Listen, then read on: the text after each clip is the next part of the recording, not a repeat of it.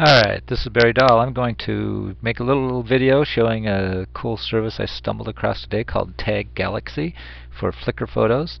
So this summer I'm going to spend some time in Memphis, really for the first time. I know there's a place called Beale Street that I'm going to want to check out, so I just typed in Beale for a tag. And so what I want to do here, you see all these planets in the galaxy of photos tagged with Beale. I'm going to narrow that search.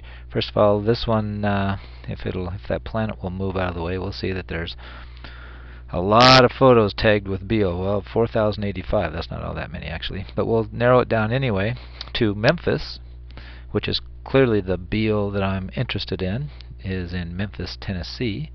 And so we get another galaxy of photos that are tagged with Beale and Memphis, and I am mostly interested in the blues, so I am going to click on the next tag. So now I've got a Beale plus Memphis plus blues tag going on.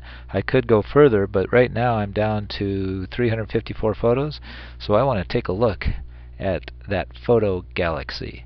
And so it's going to create for me, move my cursor out of the way, it's going to create for me this little 3D globe of photos, and it's placing those photos on there. I don't think all 354 are going to go at the one time, but 235 of them apparently do. I'm looking up at the top here, photos 1 through 235, and I can just kind of spin this baby around and take a look at any photo that I want to in a little bit more detail. So let's just say that I want to check out this neon sign here that is B.B. King Blues Club.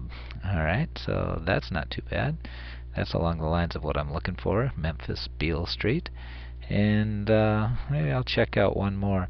But this is a way that I would be able to see some of the places that I might want to go when I'm in Memphis as I'm planning for my trip. Mr. Funky's Blues. Now that sounds pretty good too. Alright, so that is how you would use a tag galaxy to check out photos on Flickr. And the last thing I'm having it do here is run through the next set of photos. You can see it kind of overlays a whole nother batch of photos on top of the previous ones. And that's probably all I'm going to show you at this time. That'll do it. Later. Bye.